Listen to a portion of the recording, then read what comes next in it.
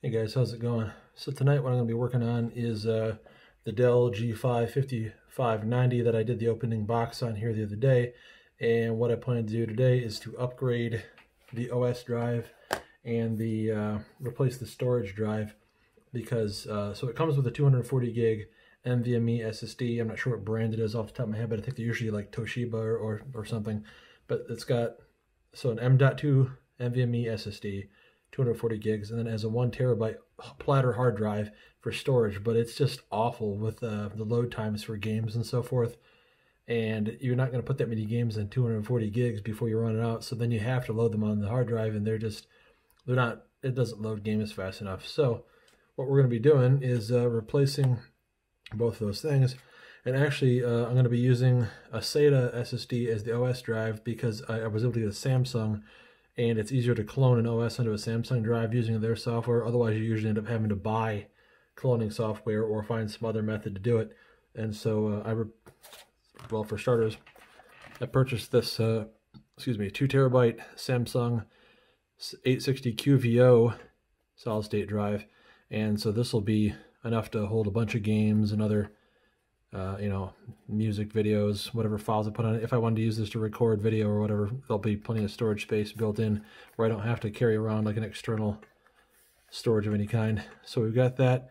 I'll put up the read-write rates on the screen, but usually they're about 500 to 550 megabytes per second with a standard SSD. So we're going to replace the platter drive with this, but we're going to then clone the OS onto it, and then I'm going to replace the existing OS drive, that 240 gig whatever brand it is, NVMe SSD.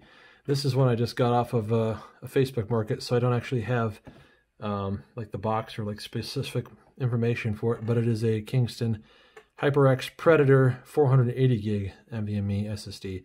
So this should be, I don't know the exact speeds, and again, I'll try to find the information and put it on the screen before I finish the video, but it should be, usually they're like between 2,000 and 3,000 megabytes per second.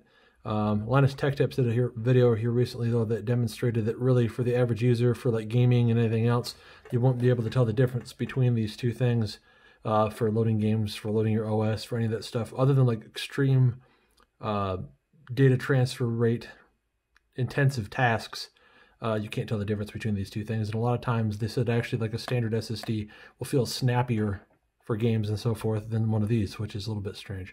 But anyways, what I'm going to do is we're going to take off, the bottom panel of the laptop, which from what I can tell is pretty straightforward by looking at their manual beforehand. There's basically, I wish that they had made it a little bit easier to get at the components, because some laptops will have, like a bottom plate where you can take off just like one portion and you'll get access to the hard drive, and then there might be one over here somewhere and you can get access to the RAM, and that poof, gives you easy access to upgrading your system. In this case, however, it doesn't look like it's too complicated. It's pretty much just, you see screw, there's just screws around the outer edge, and then you supposedly can pry off the base plate and get access to all the components. And from what I looked at on the manual that I downloaded from the Dell website, this is the general region where they house the hard drive, and the M.2 drive is just slightly above that. So they should be in the same area over here. I just got to get this thing apart. So the next step will be to take the base plate off, and then we'll take out the drive, and we'll do that step by step, and I'll show you how to replace the drive with a solid state drive, how to replace an NVMe drive. But at some point, like I said, I'm going to clone over my OS onto the Samsung drive. They have like their Samsung Magician cloning software, which only will work if you're using a Samsung drive. You can't use it to clone from one to another brand if you hadn't gone with that. So that's why I usually end up going with theirs. I think that's partly why they can charge a premium for their drives, is because they make it so easy for you to do a lot of things that otherwise you'd end up having to buy a software package like Acronis Perfect Disk or something to do that later. But anyways, I'll be right back. I'm going to go ahead and start taking these screws off of here.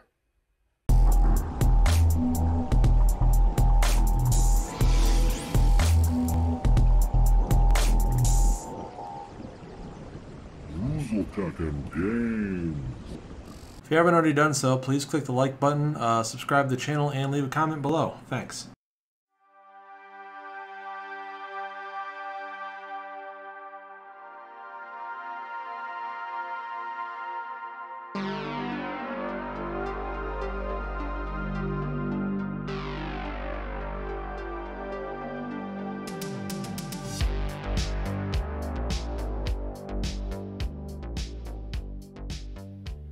So this screw will not come out. It's like it's attached almost to this upper plate, or like I should say the base plate. This is really the bottom, not upper, but in reverse. But yeah, it's it will not come out. However, it doesn't seem like it's stopping me from getting it out of there. Like I say, it just seems like it's kind of connected to this, whereas this one came out pretty easily, but it was a longer screw than the other ones around the sides. So if you encounter that same problem, I don't have to tell you other than the fact that this screw seems to be a part of the base plate for some reason, and there's no indication of that until you go to try to take it out. But I mean, I can't pull it out, and it doesn't matter how many times I turn it, it doesn't really go any further than it goes now. But like I say, I started working on the edge here, and I was able to lift it up, and it comes right up with it. So just keep an eye out for that. I don't know what the deal is, but that is a thing. So be right back here. We'll get this bottom plate off. All right, so you see I've already kind of started lifting this up. I didn't need to use anything like a tool or anything to do it. It just got like my fingernails underneath there a little bit, and it came right up. I don't have long nails or anything, so should be able to just kind of slowly edge your way around, prying it up. Should come up. Now that I've said that one area with the screw will come up, maybe it's not going to cooperate now, so give me 1 second here and I'll continue from the other side. So yeah, I just pulled up on it a little bit here and it came right up, so I'm going to take that up off there. And for some reason, like I say, that screw, yeah, I don't know if you can see that real good.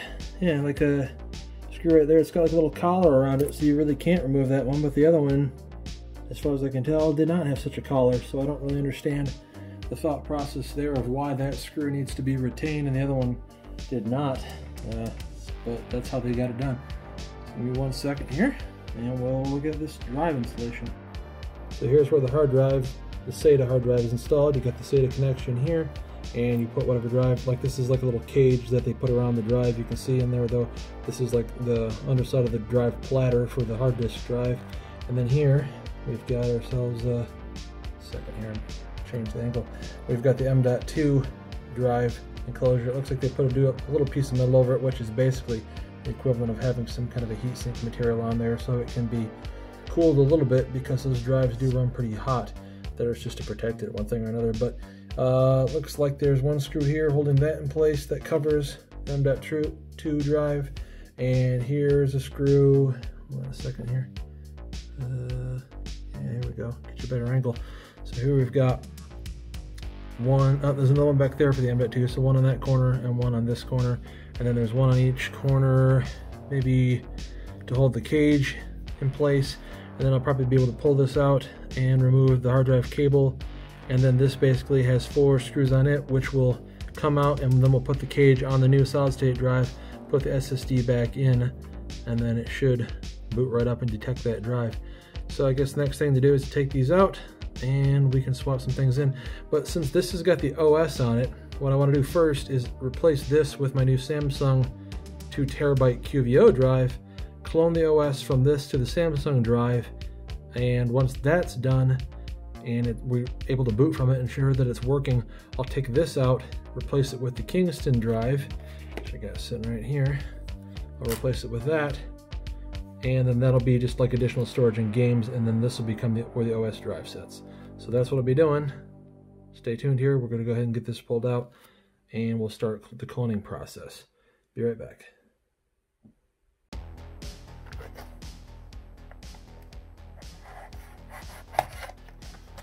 Okay, get this out of the box.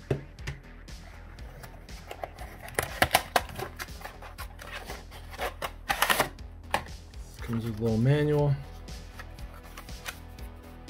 Pretty straightforward. If you have any questions on how to install a SATA drive in a desktop, you can ask in the comments section. Nice looking little drive, 2 TB of VNAND storage.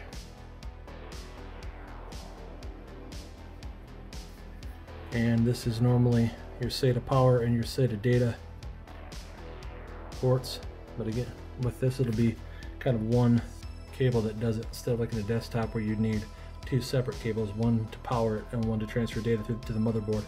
But give me a second here, we'll get this removed and we'll swap them in.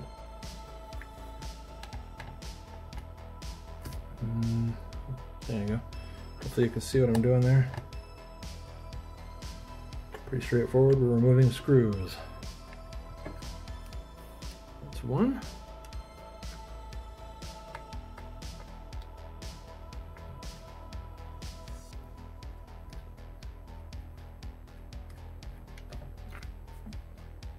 And it looks like there's one on the other side over here too.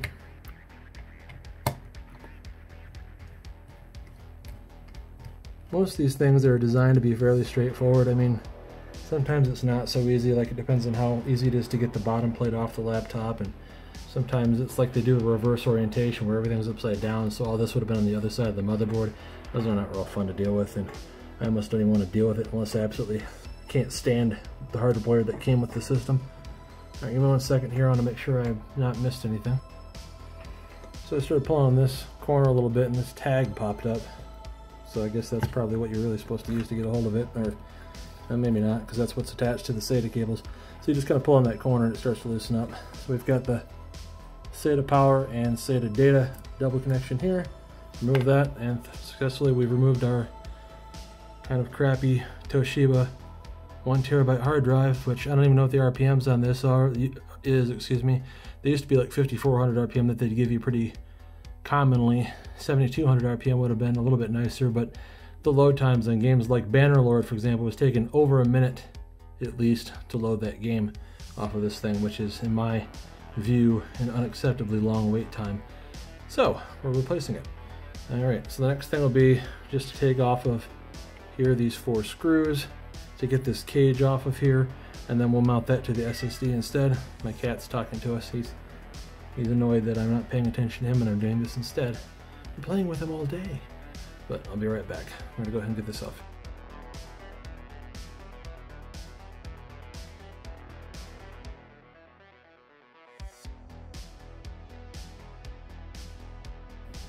Alright, so we remove the screws, and voila, the cage has been successfully removed, exposing the drive, which I'll set off to the side, and maybe I'll put it in an external enclosure or something.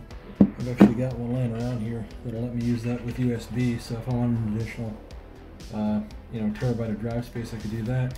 Maybe I'll throw it on one of my desktops, because you can hook up a laptop drive and a desktop using like they'll make like little drive cages kind of like this, but for a desktop to mount to somewhere inside of it, and you can connect it up that way, however you plan to do it. But I'll think of something, find some way to use it, or maybe I'll put it in another laptop later, or if I go to sell this machine in the future at some point, maybe I'll put it back in there and sell it with it. However it becomes useful, we'll find a way to do that. So now to replace it, we're just going to basically reverse the process, and that sits right on there nicely, and the screw holes all line up. They're all kind of universally built so they can be interchangeable like this.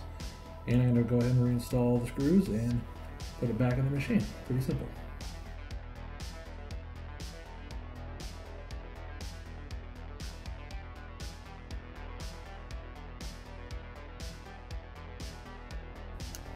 Alrighty, next up we just take and reconnect this to the SATA connection.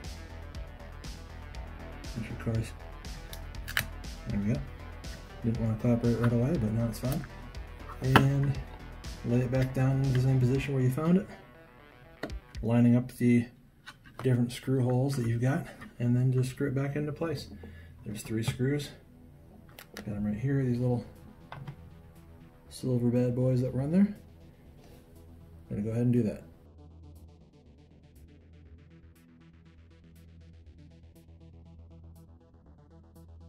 Alright, as you can see, we're properly installed. All the screws are back where they belong. Drive is connected to the SATA cable, and I've kind of tucked this thing back out of the way again.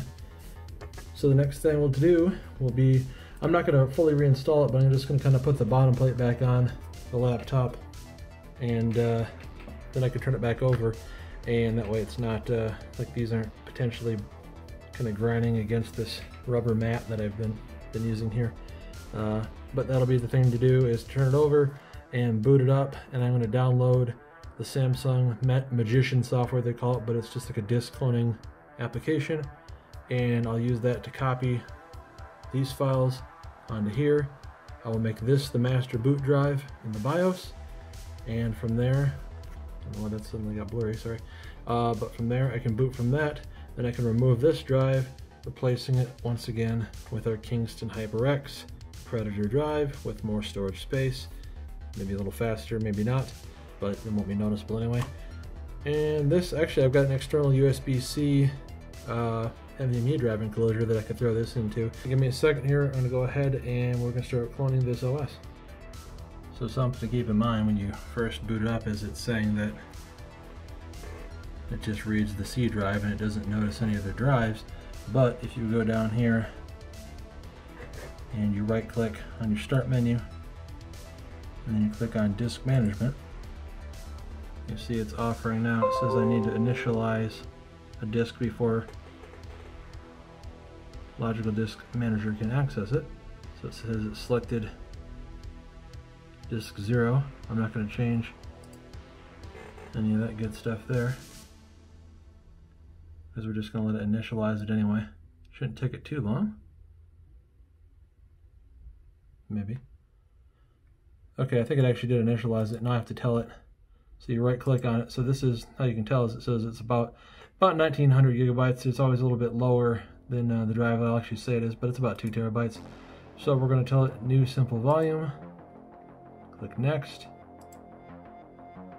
Next again. And unless you want to change the drive letter to something else, I'll just leave it as D. There goes the fans. You can choose to name it something if you want, but I'm not. And leave it as NTFS. You can always change that to something else if you need to for some reason. The exFAT is usually used for like thumb drives or removable storage. NTFS is New Technology Filing System. It's usually used on most common drives. So we'll just go ahead and leave that alone. Finish that out. And now, says we have our new volume. Close out of that. And now in my computer, I have my OS drive and my D drive. So the next thing for you to do is to download the software from Samsung and tell it to clone this onto this. Then I will be removing the original NVMe drive and replacing it with the Kingston drive, and then telling the BIOS that I want to boot from this drive instead. So I'll be right back once I've downloaded the software. Alright, so we've downloaded our Samsung data migration software. That's what it's called. I thought it was called the Magician software, but that does something different. So Google search for Samsung data migration software, and you should be brought to the Samsung website where you will be greeted by a download for this file. It's only about 60 megabytes, but amazingly it took it like 20 minutes to download. There's something going on with their site, because I can do other things with my network just fine that don't, you know, it's not my network that's taking so long, it's something going on. Okay, so apparently we have a Hynix NVMe SSD, 256 gigabyte for our OS drive. And we're going to select, so basically it's asking me what I want to take, what drive I want to transfer from and what drive I want to transfer to. So we're going to transfer from our Hynix drive, and we're going to select our target drive, which we only have one other drive in the system, Samsung SSD 860 QVO 2TB. Again, this will only work if you're transferring to a Samsung drive. They don't let you use it for anything else, which is really nice of them. So, you know, this is why I use Samsung drives. This software is really good and really easy to use. Other methods of transferring an OS to another drive are not as straightforward, and usually you end up having to pay for them, and like you get to use it like 1 or 2 times, then they'll make you buy another license. So this is not so bad. So I've told it what I want to do. I'm going to tell it to start. And it's going to say your computer will be shut down after the data migration in 20 seconds. When cloning starts, all data on the target drive will be deleted, which again, we don't have anything on it anyway, so that's okay. And cannot be recovered. Also, targets on the source drive that are open cannot be cloned, so make sure that you close basically any files before you start the cloning process. That's cool. I don't have anything running. Going to start. So it's going to go ahead and do that, which depending on the speed of the drives in question can take quite a while, or it can be pretty quick. Like if you're transferring from a standard hard drive to a new Samsung SSD, for example, it will take a bit longer because the read rate on the regular platter drive is not very fast, but in this case we're transferring from a fast NVMe drive to a fast SSD, so this should be a pretty quick process. I'll be back here in a minute when it's done. Just to show you how fast it's going, it's only been going for about 3 minutes and it's already at 75% done. It's transferring the data at 203 megabytes per second, so it's not going to take it too long to do this. It was estimating like another 5 minutes, but I don't think it's going to take it that long. So it's a pretty expedient process to clone when you don't have, I mean, there wasn't much on there. There was the operating system on there and like 1 or 2 programs, like, you know, I got GPU-Z on there, Steam is installed to that drive, you know, CPU-Z, some very small things. So pretty much, you know, it says that there's that drive is using 59 out of 221 available gigabytes, so it's not that much to transfer, but it's doing it pretty quick. You see just in the last couple seconds, it's going up 1% every couple seconds, so it'll be done here in a second. Okay, so it's shut down. Next thing I want to do is I want to remove the existing NVMe OS drive.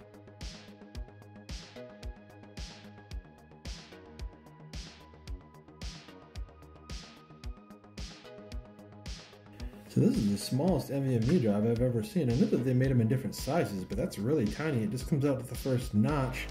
And let me see if I can turn here. Not too far. You can see that there's like other mounting points down here.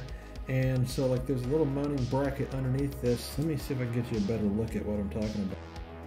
Alright, so you see what I'm getting at here. This is a really tiny little drive, and then they got this little mounting hardware here, and it looks to me like once you take this off, remove the screw, you can push this little bracket forward and remove it, and then probably put it back here and slide it underneath these 2 points, because the length of this new drive is, as you can see, it's going to be out to about, you know, that point there. So that's what I'm going to be doing. Oh, sorry, it's defocused. But I'm going to be removing this and try to remove this little hardware here, move it back here, install the new drive. Then I'll go ahead and get into the BIOS, tell it to boot from this, and we'll make sure everything is working correctly. So I'll be right back.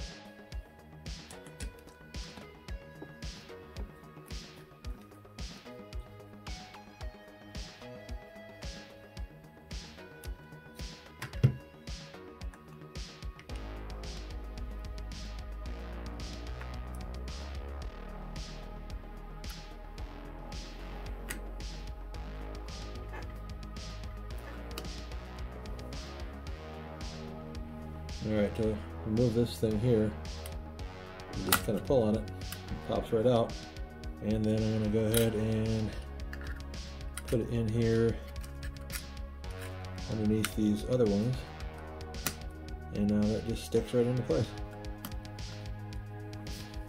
No problem. So next up, I should be able to install my Kingston drive, and yep, lines up nicely. A second here and get that screw. It's gonna be a little bit pain in the neck probably. I hate tiny screws like this. It's such a pain in the ass. Like they're hard to get a hold of. I might I've got the other screwdriver is magnetic. That's something you should definitely invest in here to deal with little tiny screws like this. Is get your hands on something magnetized. There we go. Alright, so that's installed, and then you're going to go ahead and replace the cover back on top of it. It's got a little piece of thermal material on it, this blue stuff here, which basically just acts, it's just like thermal tape, but NVMe drives tend to put out a pretty good amount of heat. I think I got this backwards actually. Yeah, there we go. Wasn't quite lining up. There we go. Go ahead and screw this back into place, and that'll be that.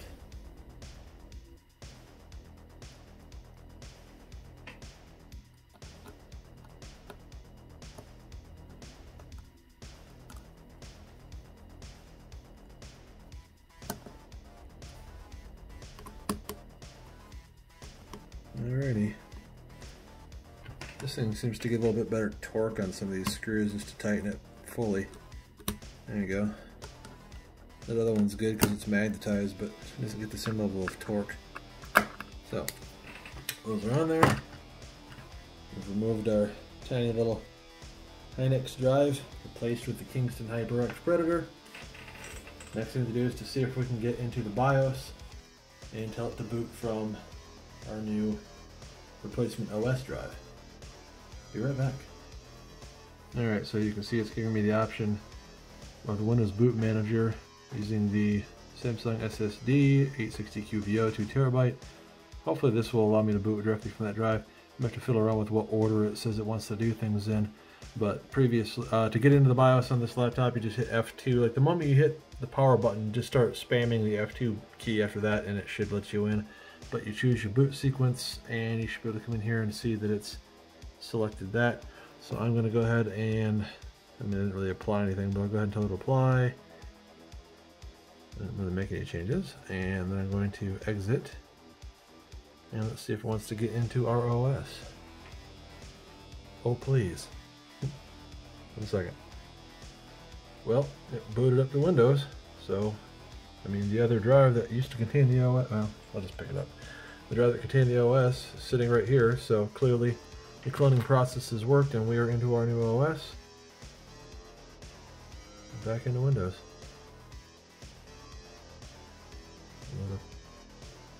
That sort of thing. Oh, I guess the whole time I'm sitting there wondering why my mouse wasn't working. I thought it was just because I was in the BIOS, but it's because I didn't plug in the receiver. Now again, like we did before, to ensure that our NVMe drive is working.